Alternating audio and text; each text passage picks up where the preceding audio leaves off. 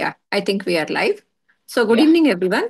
So, this is the class only on bladder dissection on request of many gynecologists who have requested for a different class only for bladder dissection. So, this will be only for simple case where the uterus is up to 10 weeks and there is no previous section. So this is only for that because we want to keep it for 10 minutes so that they can finish this class in 10 minutes of their time when they're traveling or when they are short of time.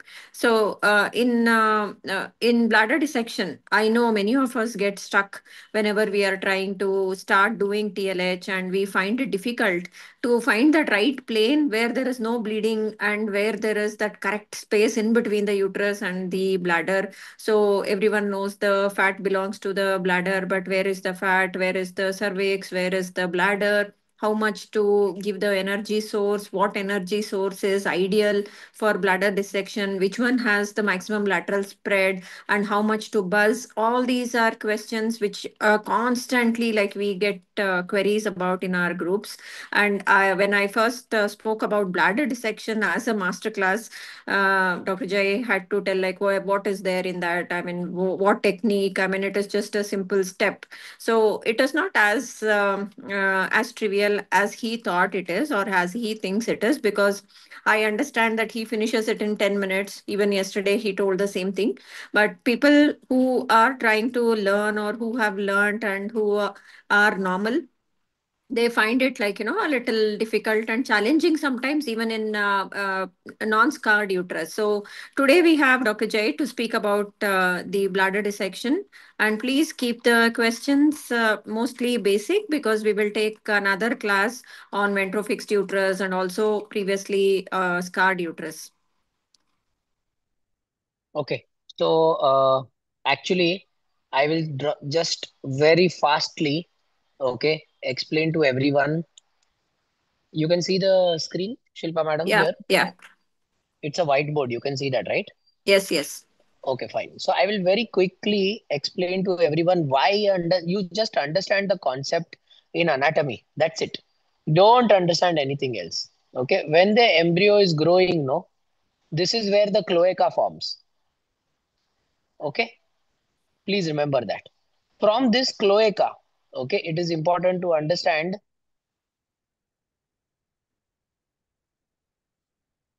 I'll just delete all of this. Why people are drawing, God knows. So, from this cloaca, just very quickly, okay, I'll just do one thing because people are absolutely unable to control their emotions and drawing here. I'll just share the screen. Just hold on.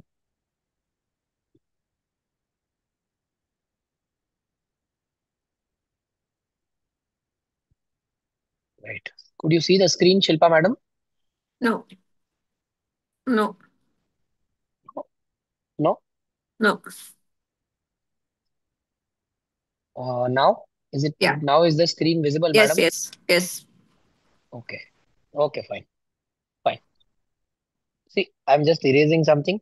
So just wanted to show you that here, na, this cloaca will form two parts. Anterior cloaca, posterior cloaca. Okay?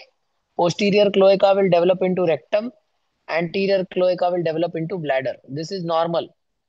Now, in the embryology from top, you have two people coming down to form Mullerian duct.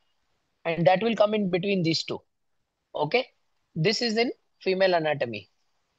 Okay. Now, this is the greatest advantage which is offered by the female anatomy because it develops like this. Okay, because it develops like this, very simple anatomical rule. The part which is close to the cloaca will form the urethra. The part above that will go give rise to the vesicle. Okay, and remember, a part above that is going to get obliterated. This is called as urachus. By the side, you will have two arteries, no? We see the bladder by marking the arteries in the fetus, correct, no? What Yeah. are these arteries called? Can anybody tell me?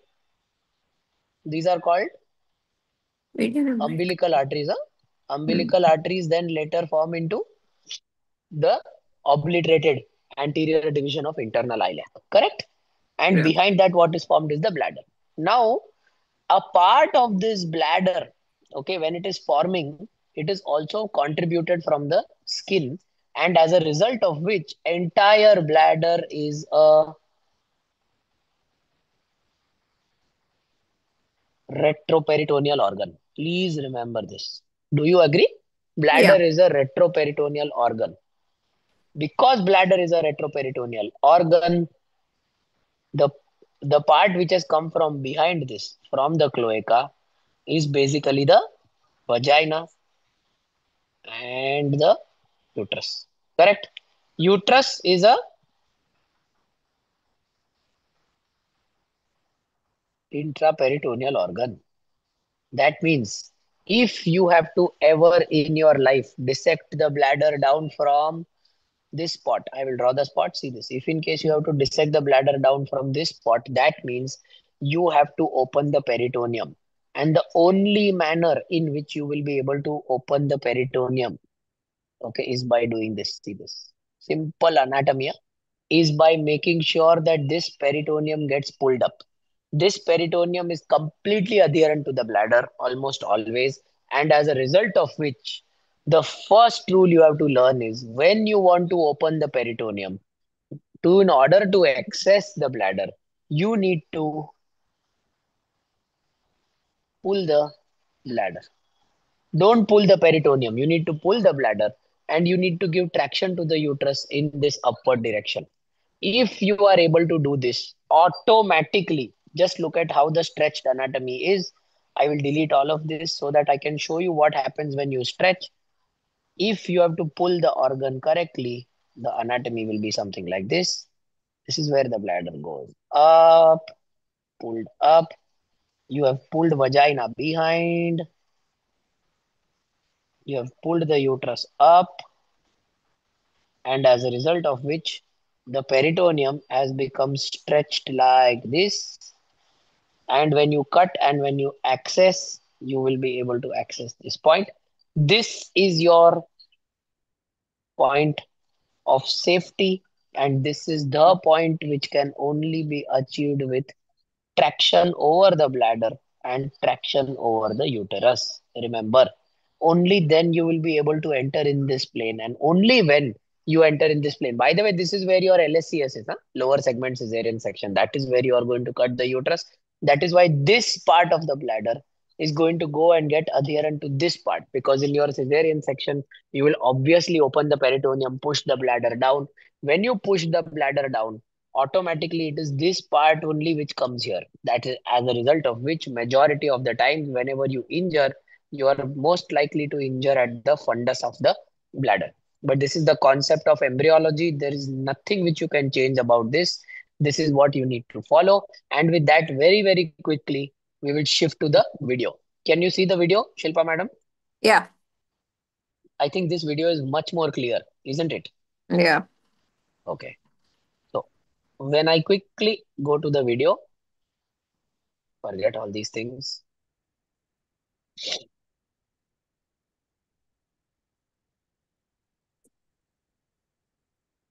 I will very quickly go to the bladder once all these things are done.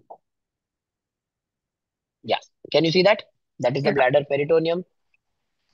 Bladder is adherent. I am zooming it in. That is where the bladder is adherent. I'm going to be playing it as it is. First thing. See that? Uterus pulled up, bladder pulled up, pulled up. Mm. Not the not the peritoneum. Bladder pulled up. Okay. I'll show you where the peritoneum is. See that? That is the peritoneum. Not pulling the peritoneum, not doing that mistake in my life, not just pulling the peritoneum. Go grasp the bladder, pull the bladder with an atraumatic instrument. The atraumatic instrument which I'm using is the Alice. You have a liberty to use whatever you want to use. Okay? Automatically. See that peritoneum opened. So Yeah. simple. Nothing I am doing. Automatically the peritoneum opened. As soon as the peritoneum opened, see that so much of the peritoneum has created such a large space. That is where the bladder is otherwise adherent in a case of endometriosis. See, the whole bladder is adherent to the uterus because there is endometriosis along the anterior aspect of the uterus. One cut, and open. See that? Cut, open. No energy source. Cut, open. Cut, open, open, open. Khatam. Bladder dissection finished. Okay. The only thing you need to remember is that the bladder otherwise natively is not adherent. It is a retroperitoneal organ. Uterus is an intraperitoneal organ. There is no way in which these two organs are going to get stuck to each other. Only in crisis situations, like for example, endometriosis, previous cesareans, the bladder will come and the peritoneum will get adherent first, after which the muscle of the bladder will get adherent. And see that. Simple dissection. After I cut that region where there is adhesion, I don't even have to use electrocoagulation. Everything goes away. Everything goes down. Nothing has happened to the stretch on the bladder. The traction is maintained beautifully. See that? We have completed the bladder dissection in exactly 1 minute. Okay, this is all the time it takes. That's it. 1 minute. Dissection done. You have reached the vagina. Bladder dissection over. Surgery is Yeah. over. Can Tata. you just pause Okay. it over there? Can you just pause? Yeah, it's over, right? Yeah. Yeah. Yeah. So anyway, in that, can you just go back in that? So your left instrument, left hand instrument, Yeah. the one which is holding the UV fold, the upper part of the UV fold, Correct. uh, yeah, to give the traction to the uterus, to maintain Yeah. the traction and counter traction.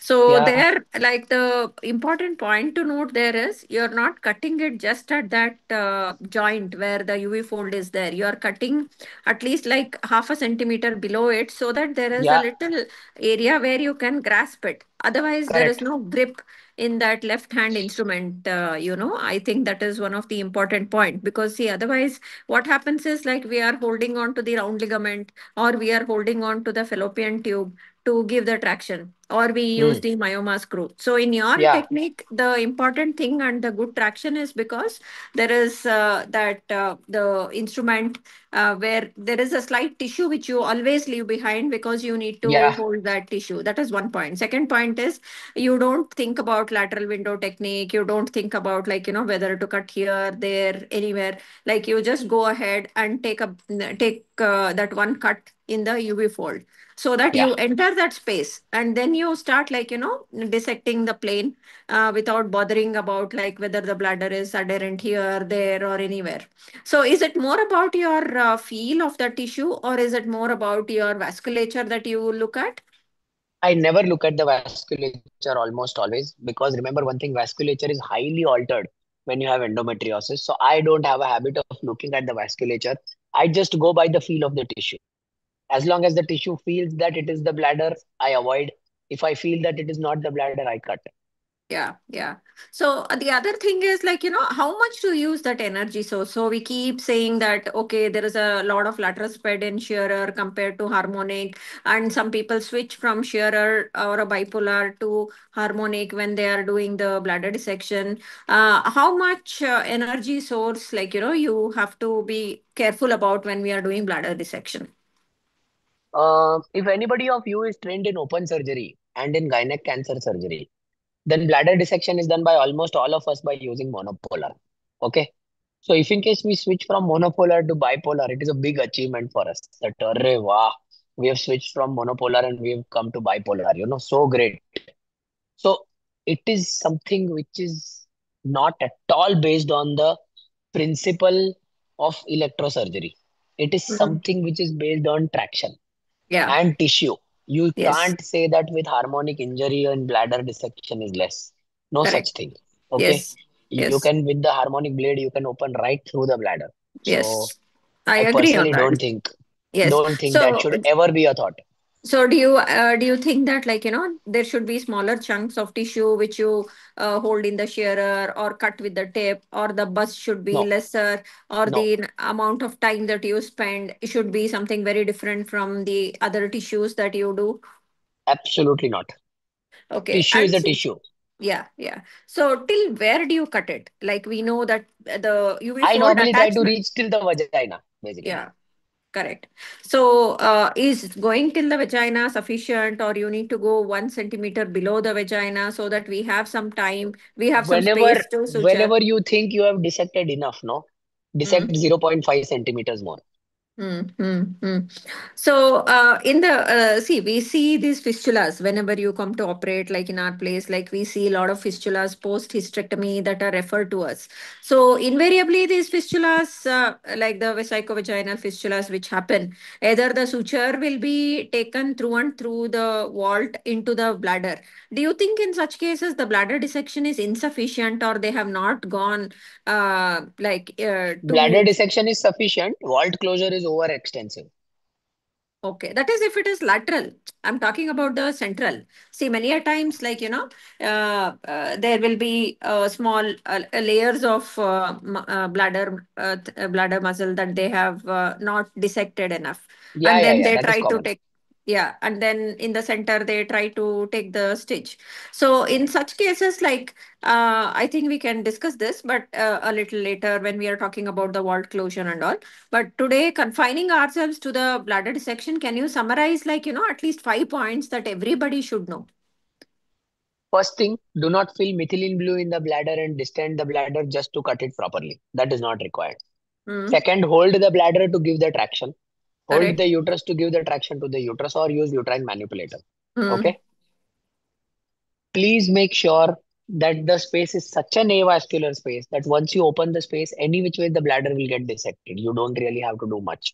Because bladder, as I told you, if you look at embryology, bladder is a retroperitoneal organ. So from intraperitoneal to retroperitoneum, you really don't require anybody's assistance. Okay. Hmm. Third, even if you use scissors, it's absolutely fine. It is absolutely fine to open that space because it is an avascular space. It doesn't really matter. Okay. Maybe fifth, and I think this is probably important. Uh, don't really get worried about, you know, uh, don't get worried about cutting too close to the uterus. Many times people want to hug and kiss the uterus and cut close to the uterus, and in that bargain they cut in that cervical substance, Yeah. and it causes bleeding. Don't Bleeding. do that. Just Hmm. don't. It's not required. When you cut in the cervical substance, you are cutting in the intraperitoneum. You need Hmm. to enter the retroperitoneum. Then you will keep on complaining that you are in the wrong plane. You Yeah. are not in the wrong plane. You need to enter the retroperitoneum. Simple. Mm. Yeah, sure. Thank you so much for this class. I think tomorrow we'll discuss about vault dissection or closure of the vault. So thank you everyone for sparing your precious time on a weekday, especially at 10 o'clock for the laparoscopy basic classes on TLH. So have a